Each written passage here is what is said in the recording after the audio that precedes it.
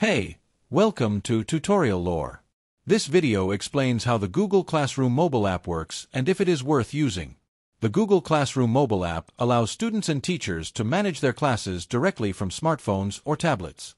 Users can join classes, access assignments, submit homework, and view grades. Teachers can create assignments, post announcements, give feedback, and track student progress, all within the app.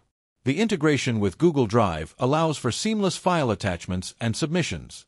A key benefit of the mobile version is its offline functionality. Users can download assignments and work without an internet connection, making it accessible in areas with limited connectivity.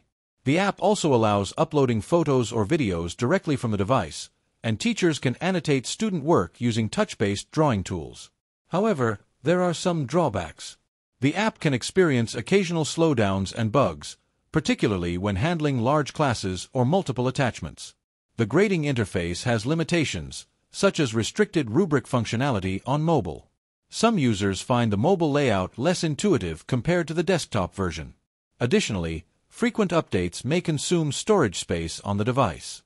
In conclusion, the Google Classroom mobile app is a practical tool for managing classes on the go, especially for schools heavily invested in the Google ecosystem. It is worth considering for its convenience and accessibility, though some limitations may affect more advanced classroom management tasks. If you do not understand something or have any questions, leave a comment below. This is not a commercial or paid promotion, but an informational video. For copyright concerns or inquiries, refer to description for email.